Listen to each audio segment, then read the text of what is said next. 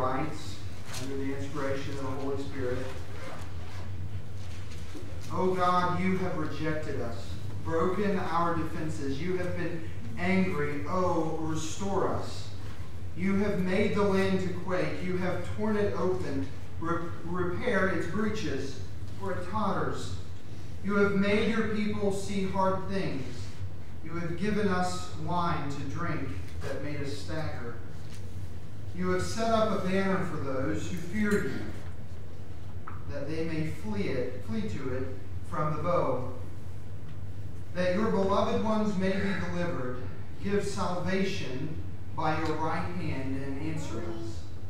God has spoken in his holiness. With exaltation, I will divide up Shechem and portion out the vale of Succoth.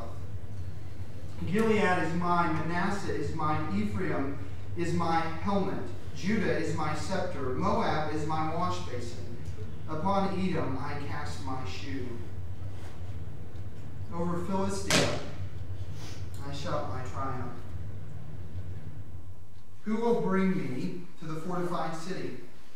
Who will lead me to Edom? Have you not rejected us, O God? You do not go forth, O God, with our armies. O grant us help against the foe, for vain is the salvation of man. With God we shall do valiantly. It is he who will tread down our foes." This is the word of the Lord. Would you pray with me? Father God, we come before you tonight grateful for your grace and your work on our behalf. Grateful, Father, for the power of the resurrection. Even as we gather here tonight, we are reminded of what we heard this morning, that we rest in your strength and your strength alone, that you brought us to life through the same power by which you raised your Son from the dead. So, Father, tonight I pray as we lean into your word that you would give me strength, clarity of mind. I pray, Father, that we would grow in our understanding of what it means to call upon your name in the midst of difficulty. Even as we seemingly have victories, we know in this life that there will yet be setbacks, but we know that all of those are in your mighty hand. In Christ's name, amen. You may be seated. Psalm 60 is the last of the Psalms with a historical setting from the life of David. And it tells us a little bit that the beginning here, that the introduction is actually included, tells us a little bit about that background. This is a time when David really is experiencing great triumph in his leadership of the nation of Israel. David has been king for some time by this point. And it's historically significant that as he has been king for some time, that we would have this psalm. Because without this psalm, everything else that is recorded in the Word would leave us to believe that David was just living in absolute triumph and there was no real difficulty from about 2 Samuel chapter 8 in. And that this was a great time in his life, but we find something juxtaposed here to the realities that are written elsewhere about what David is experiencing. We would just come away without this psalm, thinking through David's life, thinking that he was just experiencing absolutely uninterrupted military victories. And yet here in Psalm 60, we have two very strange observations to make in contrast of the setting being in 2 Samuel chapter 8, set in the background of David's victories. One of those observations is that in the title, it says that this is about victory. Look in the title. When Joab, on his return, struck down 12,000 of Edom in the Valley of Salt. This is saying there is a victory here, and yet in verse 1, the psalm is clearly about defeat. Oh God, you have rejected us, broken our defenses. You have been angry. oh, restore us. So there is this tension there. The title declares that this psalm is ultimately about a victory, but it begins in defeat. That's odd. The second observation, again, is that the title sets the psalm against the backdrop of David's greatest military victory. And leading in to try and give you the Cliff's Notes version of 2 Samuel from chapter 5 to chapter 8, leading in the historical background here, there are several things going on that I think you need to be aware of. In chapter 5, verses 1 through 5, David becomes king of Israel. In verses 6 through 15 of chapter 5, he conquers Jerusalem and makes it the capital of Israel. In verses 17 through 25, he achieves decisive victories over the Philistines. In chapter 6, David brings back the Ark of the Covenant so that the people of God can worship God himself. And then in chapter 7, Nathan is sent to tell David that his throne will be established forever, and it is clear to David what this means. This means that the Messiah will come in his lineage. I mean, think about that. The utter just excitement and joy that David has to be feeling at this point. And then you lead into 2 Samuel chapter 8, and it is all about David's decisive victories. And in verse 13 of 2 Samuel chapter 8, and David made a name for himself when he returned from striking down 18,000 Edomites in the valley of Saul. Then he put garrisons in Edom. Throughout all Edom he put garrisons, and all Edomites became David's servants. And the Lord gave victory to David wherever he went. So the question is, if this is about victory, and this is set to the background of this overwhelming military victory, why in the world does the psalm start out, "Oh God, you have rejected us. You have broken our defenses. You have been angry. Oh, restore us." What in the world is that about? Well, what we gather here is that what probably is going on is David is away fighting in many other places, and he gets news that the Edomites, knowing that David is no longer in Jerusalem, have risen up in rebellion against Jerusalem and staged this uprising. And so David dispatches Joab and sends him to defeat the Edomites. What we learn from this particular psalm is what we experience in our lives, and that is even when we live in victory. And as Christians, we live in victory. God has won the victory in Christ. But even in the middle of that victory, knowing that God will give us everything that he has promised us, there will still be days of difficulty. There will still be areas of our lives that need to be brought under the subjection of Christ, underneath his lordship. So the psalm is clear that we experience setbacks and defeats even in the midst of victory. And this next week, Sarah and I are going to be in Virginia. And I'm a little bit of a military history buff, especially when it comes to the Civil War or the American Revolution. And so anytime we go out east, I make sure that if there's a battlefield anywhere where I can talk Sarah into allowing me to go, that we visit there.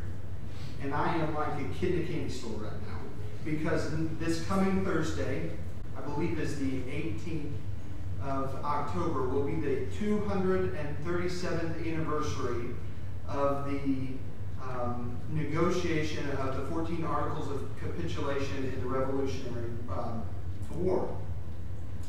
And what's interesting is the guy, John Lawrence, and I'm actually on Thursday going to be standing in the house where he made these 14 Articles of Capitulation. I know, nobody else cares. But I'm going to drag my wife and my daughter along with me. It's going to be so awesome to have a table set up there. Probably not the real table, but okay. Have everything laid out. And what's interesting, though, is that the very man who stood in George Washington's stead and negotiated, 26 years old when he did this, I thought about that this week. Like, what 26-year-old would we ever trust to do anything in our church? Like, we fought an entire war. Let's send a 26-year-old to go negotiate the terms of surrender. Nope. Not going to happen in our day and age, right? But this 26-year-old man goes and he negotiates the Articles of Surrender. The war has been won. And there's so many geeky facts that I think are so cool. One of them is that Cornwallis sends to General Washington. See, this isn't even really, this is just me geeking out, I'm preaching. Cornwallis sends to Washington and says, can we just have 24 hours of surrender, of ceasefire? So that we can kind of gather our thoughts about what we're going to do. And Washington sends back, he says, you can have 2 hours. And you can come to negotiate terms of surrender in those 2 hours. I mean, talk about the brass to realize we can't give our enemy down. Anyway, very interesting that this young man was sent to negotiate the Articles of Capitulation. But in all of that victory, the climax of this young man's story is that less than a year after he did that, he's shot off of his horse in a small skirmish as the British are leaving for the final time. So even in the midst of victory, as the revolution had been won, as the surrender of the British had come to pass, John Laurens, 27 years old, is killed in battle. Kind of unexpected, but in the scope of human experience, this happens all the time. We experience defeats even in the midst of victory. You see, so often when we think about talking about the victory that we have in Christ, people think that for that to be real, it has to be absolute and utter victory in this life. And that's just not what we experience. So we see clearly that this psalm is juxtaposed to all of the wins that David is experiencing, so that we might learn that we will have defeat even in the face of our greatest victory. See, we don't know the particular background to exactly what happened in verse 1. You have rejected us, broken down our defenses. You have been angry. We don't know exactly the battle that David is speaking of here. But if we look at verses 2 and 3, he describes with very powerful imagery what this Edomite rebellion has done to the nation. The first image that he uses in verse 2 to describe what's going on is that of an earthquake. Look at verse 2 with me.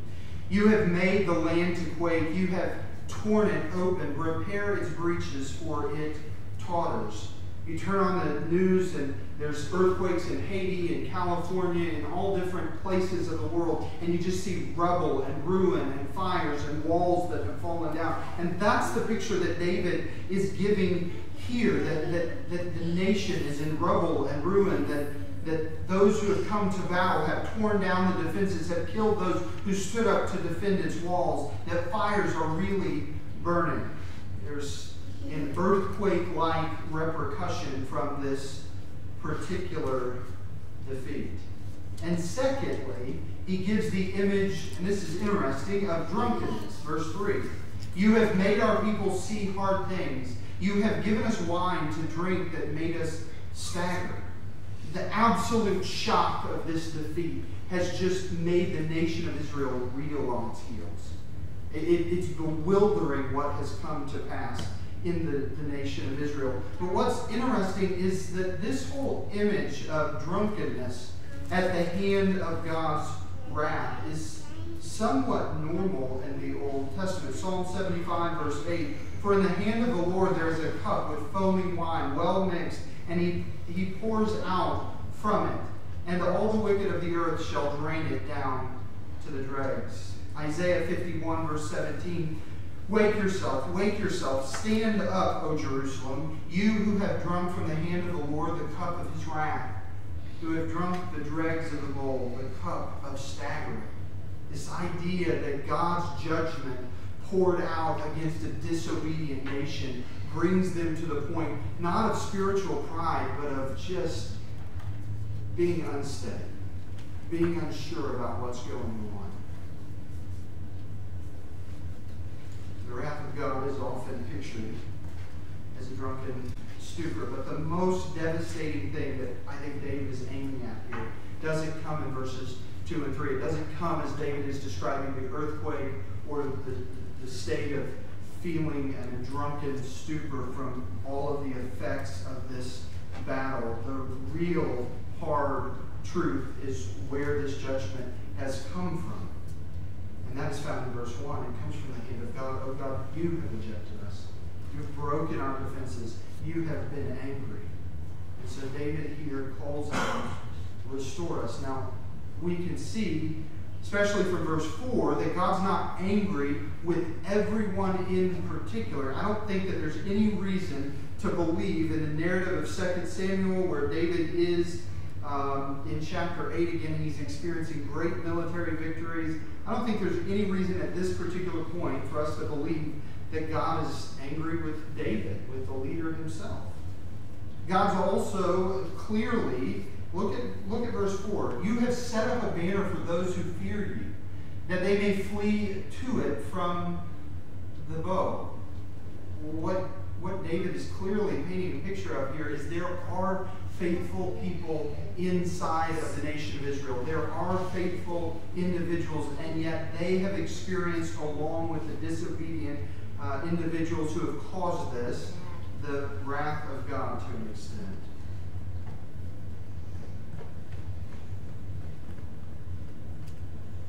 And so what we see clearly is that God, at times, in a very just way, will judge an entire nation, even though there is a obedient, faithful, God-fearing remnant left in that nation. God will, for his purposes and for the good of those who love him, bring a nation to its knees because of the rejection of his authority. Now, you remember Israel's defeat at Ai because of Achan's disobedience at Jericho. Charles Spurgeon said this when it comes to verses 1 through 3, and the intensity there of what is happening to Israel. Spurgeon says, to be cast off by God is the worst calamity that can befall a man or a people. But the worst of it is when a person is unaware and indifferent to it. Friends, think about our nation right now. Absolute judgment in so many different areas, and yet our nation is absolutely indifferent and in many cases unaware that God has even pronounced judgment.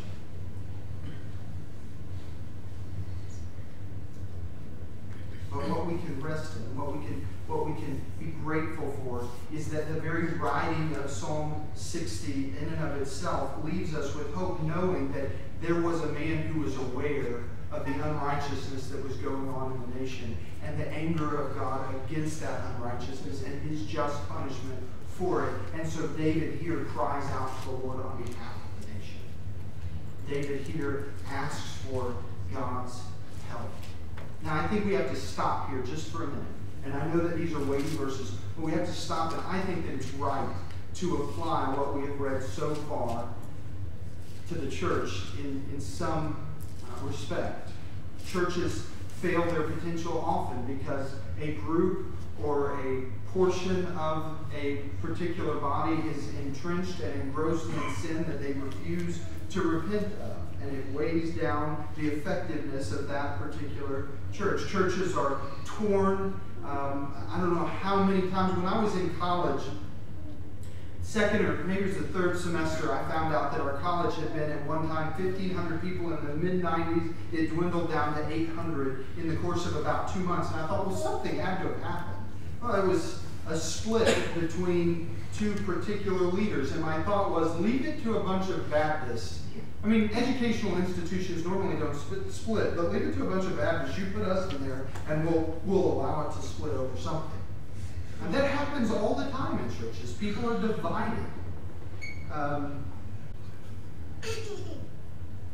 Entire denominations, friends, I have seen brought to a point where I think at best you could say they are on the sidelines because of individuals in leadership who are not being obedient to the very word of God. And friends, I just want to encourage you too, just because there are leaders and people in movements that are ungodly like that, don't have the attitude that, well, everybody from that movement we can just write anathema on and walk. I've interacted with a lot of people from varying denominations who I believe in an official sense have swerved from true biblical doctrine. And yet there are people who are being faithful, staying with those groups, not because they agree, but because they're trying to call it that. Because they're trying to bring some sense of honor to God's word, even from the trenches. And so as we think about those particular situations, sin in the church, division in the church, error in the church, the question is, what in the world do we do? Well, the first thing that we have to do is we have to make sure that we are not the ones that God is upset with. We are not the ones who are engrossed in sin, causing division, deceived in our own thinking and error. We have to be circumspect and pray and ask God to show us our hearts. But the most important thing that we can do is found in verse 4. Look at what David says. He says, "You have set up a banner for those who fear you, that they may flee to it from the bow." The idea here is the gospel. That in times where churches are being divided over a number of things, that when those errors or those sins or those factious members come against you, the inclination in our flesh is, let's go to war. But the calling of David here is rally around the banner that God has given you. And the banner of the church of the Lord Jesus Christ is the banner of the gospel. I don't think that it's without intention that David here pens Selah, or stop and think about these things. Saying, pause and make sure that you are not the cause of division, that you are not the one who is living in unrepentant sin. You are not the one in error. And then if you aren't, are you focused, church member, completely on the banner of the gospel? Not just in defeating what you think and putting things right, but are you focused on the gospel itself? So we see clearly here, in the midst of great victories, David and the nation of Israel experiencing an overwhelming defeat. And yet David, I think, lifts the head of an entire nation here as he reminds them, you have set up a banner for those who fear you, that they may flee to it from the bow. Secondly, we see in verses 5 through 8, somewhat 9, an appeal to God and then an answer from God. David appeals on the heels of verse 4. He says, that your beloved ones may be delivered. Give salvation by your right hand and answer us. He cries out to God as we have been defeated in this battle, as these Edomites have come against us, as the error, as the sin, as the division comes into the church. God, it is you and you alone who can protect us. Our eyes are upon you. That your beloved ones may be delivered. Give salvation by your right hand and answer us. God, save us. And then quickly in verses 6 through 8, God does answer. God has spoken in His holiness. With exaltation I will divide up Shechem and portion out the vale of Succoth. Gilead is mine, Manasseh is mine, Ephraim is my helmet, Judah is my scepter, Moab is my wash basin. And upon Edom I cast my shoe, over Philistia I shout in triumph. I think what's interesting here is that immediately all of the devastation, the difficulty, in the midst of spiritual victory, we experience defeats. And what do we do when we face those defeats? What David does is he pivots from the difficulty and he does what he often does in the Psalms, and he turns to the living God. He pours out his heart, knowing that the victory can only come from God. And immediately, as David calls out to the Lord, what does God do? He speaks. He turns and he answers David. Now, there are a lot of different ways that people have parsed out verses 6 through 8. What does this mean? Is this really literally an oracle where Nathan or another prophet of God would have heard from Jerusalem, from God himself, and taken this news to David? Or is this just a looking over what God has promised and then superimposing it into David's song? Which side is it? Friend, to be honest with you, I don't think it matters. I think the picture that we have is clear. What is most important here is that the Word of God, verses 6 through 8, this is an illustration of all of God's promises. God has already told the nation of Israel, this is the land that you will have. This belongs to you. I will give this to you. So this is the Word of God, whether it was spoken through Nathan or from what had already been recorded in Scripture to this point. The Word of God is made the basis here for the expression of faith in verse 5. Do you get that? Verse 5, that your beloved ones may be delivered. Give salvation by your right hand and answer us. And God answers. It is the very living Word of God that David rests his heart upon. He doesn't come and try and figure out in his own strength how to win the spiritual battle. David wants a word from God. He wants to hear God's voice. Friends, faith always seeks its foundation on the words of God. What God has spoken is what we can rest in. Biblical faith, and I think Brother Gage did such a great job a couple of weeks ago of pointing out that biblical faith is not this just blind optimism. Biblical faith is not just striving to have positive thoughts. Biblical faith is believing the Word of God and then acting on it. And that's what David is doing here. He is trusting in the midst of the battle that God has spoken in His holiness, in His perfection, that everything of His nation belongs to the Lord, and He is going to give David the victory. He trusted that God would give him that victory. He trusted that he could send Joab out. We're reminded in the title that Joab here is the one who ultimately is sent out to war against the Edomites here. And what David believes is that God has already spoken. God has already told us that the battle is won. Friends, how much more effective would we be for the gospel of the Lord Jesus Christ if we would look at the Word of God in that way? If we would look at what God has already spoken, believe it, and walk in line with it. If we would tell people about the redemptive work of Christ and what He has done, the reality that they're sinners and that they need salvation by His grace and His grace alone. What if we took God at His word again? What kind of spiritual battles could we see won in our own day? This psalm is not just written here so that we can all go, wow, David had great faith. This psalm is written that we might rest our hearts on the living Word of God as well. That our prayer of faith in verse 5, that your beloved ones may be delivered. Give salvation by your right hand. Answer us. What if gospel ministry was empowered with a heart like that? Trusting on the Word of God. Friends, I want you to... And there's so many ways that I could illustrate this to you. But all throughout church history, for the past 2,000 years after Christ ascended, as men and women have believed and walked by this book, the entire world has been turned upside down.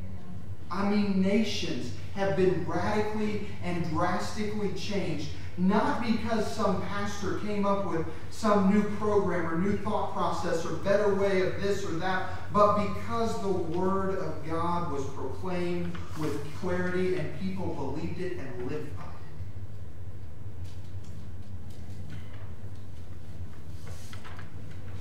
There are two lessons here that I think we close out this psalm. We hear David crying out for an answer, and David finds that answer clearly in the Word of God. But as we move past verse 8, and come to the third stanza here. I have to ask a question. When exactly was this psalm written? Was the psalm written after David had experienced the victory over the Edomites for a while? Was it written years later? Where exactly was this placed in the narrative that we're talking about? The answer is we don't know exactly, but we can learn something from verse 9. Look with me. Who will bring me to the fortified city? Who will lead me to Edom? David is not writing this psalm after he's already experienced the victory. David is writing this psalm before he ever gets to the battle. David has sent Joab out to claim the victory.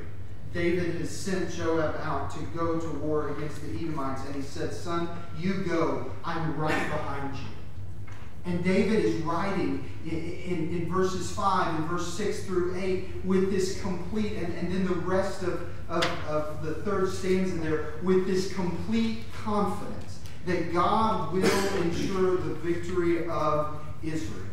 That God is going to take up our cause. David's not writing here in retrospect. He's not writing after the battle has already been won. He is writing this as he is writing into the battle. And so the question, I think, that matters most is, what was David thinking? What can we learn from his thought process in these last 4 verses? One, I think we can learn that David understood in so many ways. If there's nothing else that we learn from these past 60 Psalms, hear this, that only God can ever give the victory.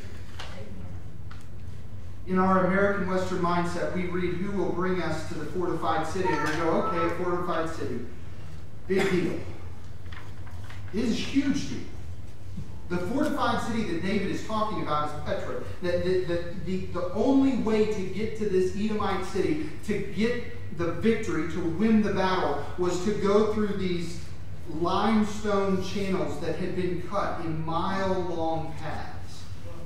And there would have been Edomites on either side to absolutely crush anyone who was coming through this narrow path. Humanly speaking, what David is saying is, this isn't going to work out, humanly speaking. We're going to go through this narrow hallway of limestone, and we are going to be absolutely and utterly obliterated. Friends, the Church of the Lord Jesus Christ in 2018 makes absolutely zero sense apart from who God is. Apart from His power, apart from His authority, apart from His moving, the church alive in our culture today makes zero sense.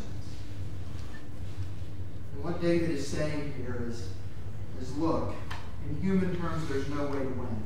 But I think what we capture in David's thinking is David isn't thinking in human terms. He's not looking to himself for the battle, for the victory, rather. Look in verse 11. Oh, grant us help against the foe. And listen to these words. For vain is the salvation of man. We can't do anything in our own power. We can't accomplish any meaningful spiritual victory on our own. But if God is with us, we have all the victory we will ever need. The victory has already been decided. So only God can give victory. We learn that. Secondly, very clearly, we must ask for that victory. We must turn and beg God to give us the spiritual victories. David learned that only God gives the victory.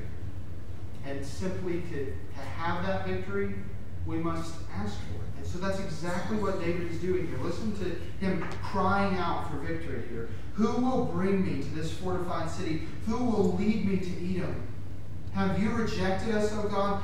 You do not go forth, O God, with our armies. Oh, grant us help against the foe. For vain is the salvation of man. David is depending radically on God for his deliverance. There is not 1 ounce or iota of I can do part of this. This is God. You must win this battle.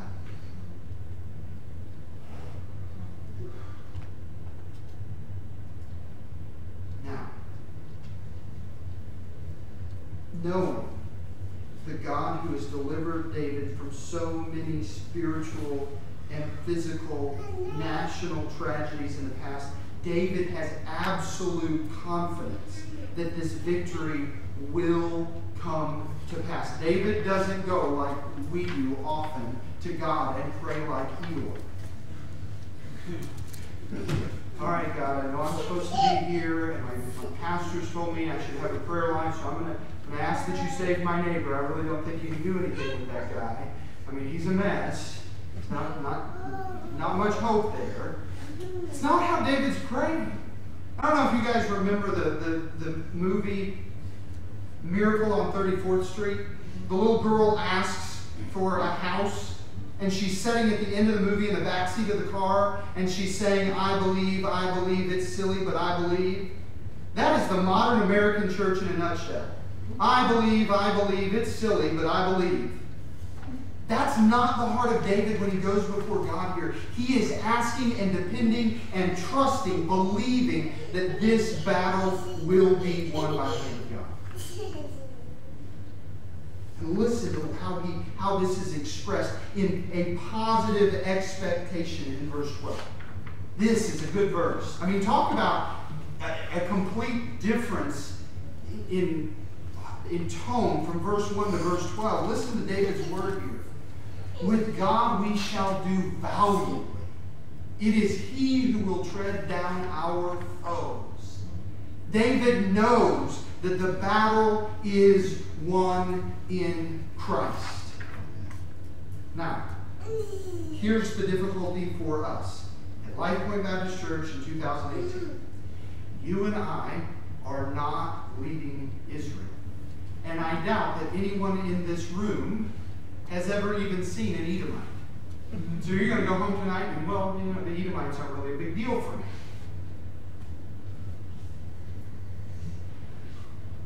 But friends, we are in a battle to advance the kingdom of Christ. The purpose of church is not to come together so that we can have our ears tickled or so that we can be pleased in our flesh or that we can have the kind of church service or whatever that we want. The idea of us coming together is that we would be equipped to go into battle. That we would seek souls for the kingdom of Christ. I read this morning, but I think it bears repeating. Ephesians chapter 6, verse 12. Paul says, for we do not wrestle against flesh and blood. It's not the Edomites that are our concern, but against the rulers, against the authorities, against the cosmic powers over this present darkness, against the spiritual forces of evil in heavenly places. Friends, what I want you to think about, and as I walk through, and the Lord is continually taking the psalm on Sunday night and matching it providentially. I didn't plan any of this, but matching it perfectly with what we're talking about on Sunday morning.